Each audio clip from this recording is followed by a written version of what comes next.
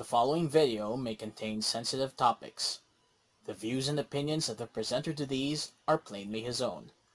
Furthermore, any and all views and opinions of the presenter do not in any way reflect the views, opinions, statements, and advocacies of his personal contacts, his family, his affiliations, and his profession.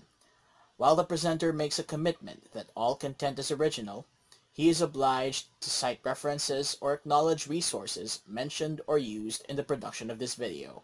This disclaimer is also written in the description below. There is a legend about the phoenix, the mythical firebird who at the end of its life dies in ashes, only to rise again and repeat the cycle of life. Its Asian counterpart, loosely but fair enough, is the Feng Huang, or Ho-Oh. But here in the Philippines, we in general, and specifically the Maranao people, call it the Sarimanok. And there is one broadcast media network that utilized the mythical bird as its mascot in the 1990s, ABS-CBN.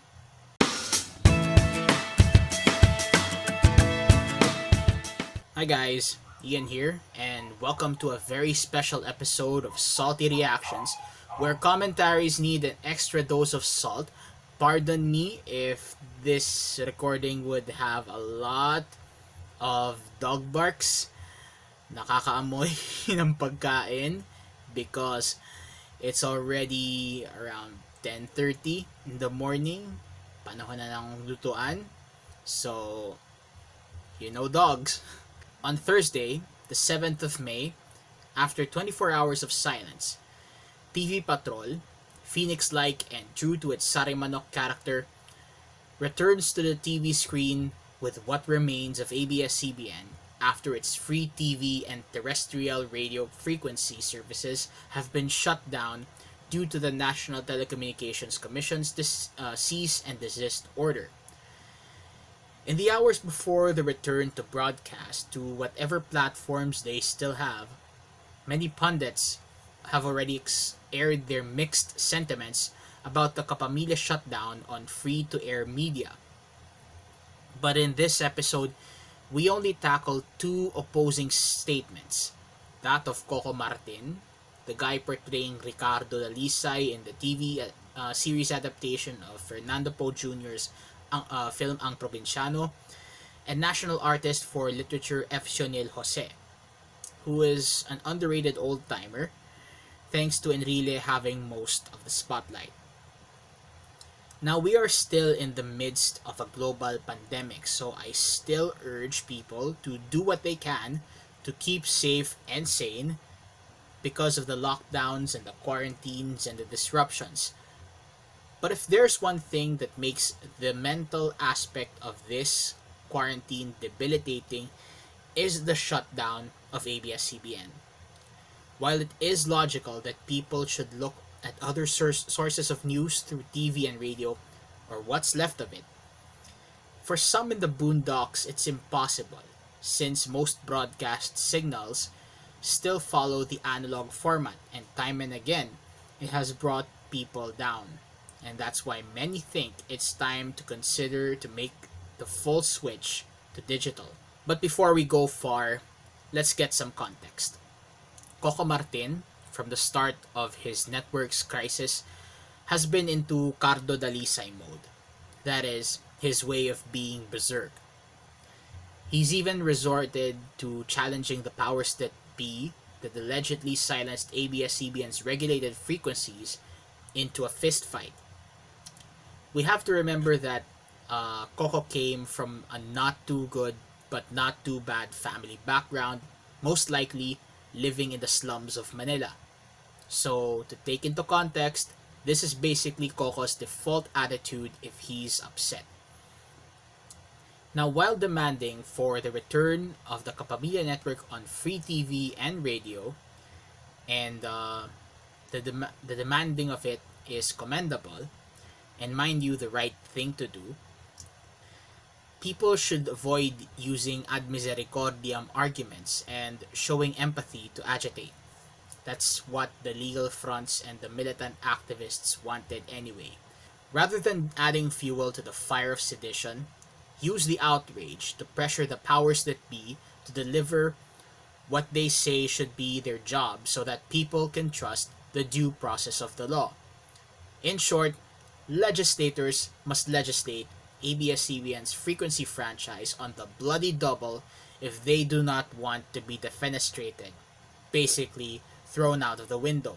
While I understand the sentiments of people like Coco Martin, who I believe is just putting himself in the shoes, or the lack thereof, of his audience and fans, it is too dangerous and too early to make decisions and statements like he did, because based on recent political history, it may repeat itself and may endow people like Coco the faux sense of enlightenment of Joseph Ejercito Estrada, or even the misguided charisma of FPJ.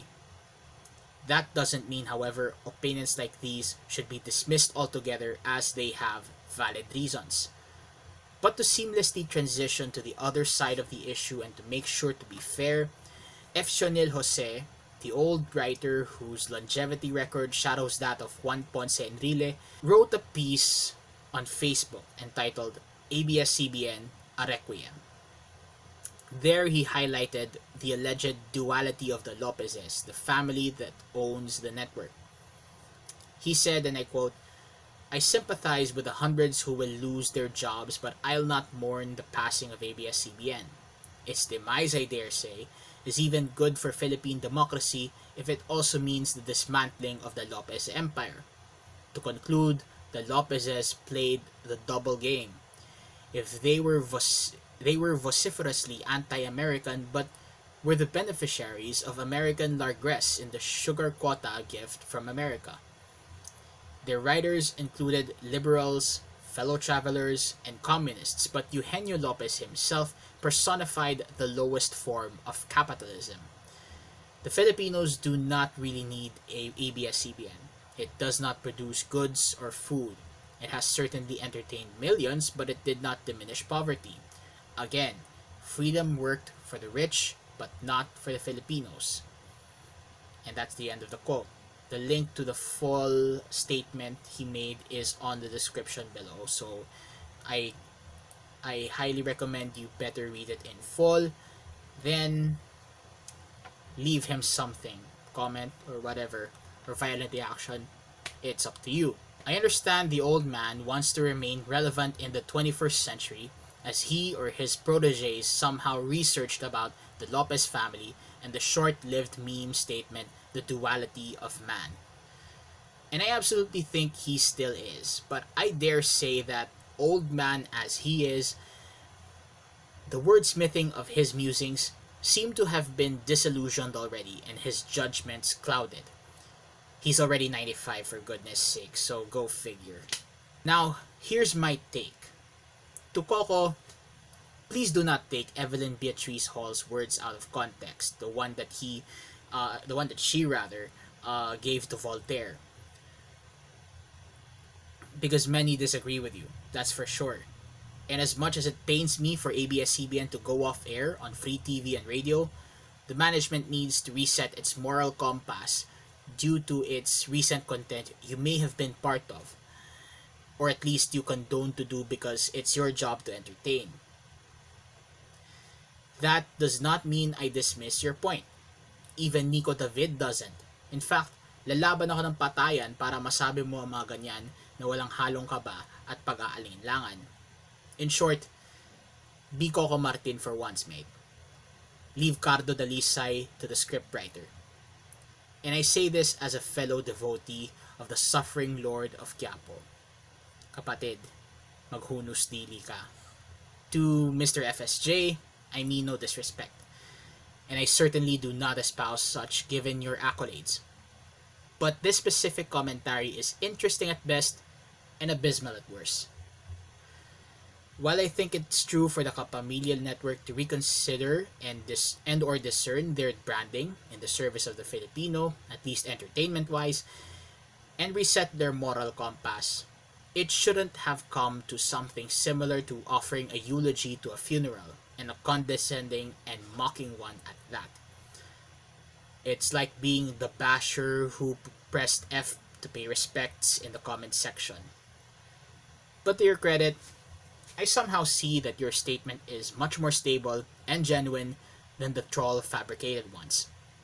And if compared to the Jimmy Bondoc statement almost a year ago, yours didn't condescend into a sense of schadenfreude or one finding happiness with another's misery. I'm pretty sure GMA, having its own misgivings and issues, won't even result to such low blows. And to everyone, I say this. This is the bloody reason why I don't watch TV anymore. At least when it comes to entertainment. The judgment of people has been clouded by this shock and awe act of the NTC, which, due to its chilling effect, makes people say what they say, especially during this pandemic. While they all make some sense, it only fulfills the McLuhanist prophecy of using content as a distraction to much more important issues like the COVID-19 pandemic. Marshall McLuhan says, the content of a medium is like the juicy piece of meat carried by the burglar to distract the watchdog of the mind. In conclusion, I fondly remembered the Kapamilya Network station ID as a little kid in the 90s. What I would like to see, should ABS-CBN return to air on free TV and radio, as a man now in my late 20s, is the reincarnation of the Sarimanok. This time, it should be digitized and somehow different from its 1990s form. Reflecting, I guess, the network's official colors and their renewed commitment to not only discern their content but also to be what their branding states, to remain in the service of the Filipino. But thus saith Qoheleth, to everything there is a season, and a time to every purpose under the heaven. He hath made everything beautiful in his time. Also he hath set the world in their heart, so that no man can find out the work that God maketh from the beginning to the end. I said in mine heart, God shall judge the righteous and the wicked, for there is a time there for every purpose and for every work. With all that said, this is Ian, reminding you to keep your buko juice sweet and your tinola salty, and at all times be the salt of the earth and the light of the world. Until then, let us continue to both flatten the curve and hope and pray for the best for the media industry at large. See you next time. Bye guys.